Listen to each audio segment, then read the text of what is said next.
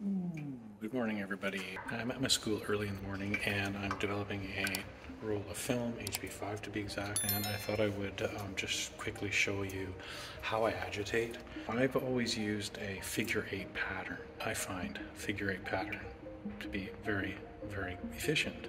You get nice, evenly developed negatives. I don't like doing the inversion thing. I just find it really aggressive. These tanks tend to leak, with these silly little plastic lids, and that's not good when you're working with teenagers because they're going to get it all over themselves.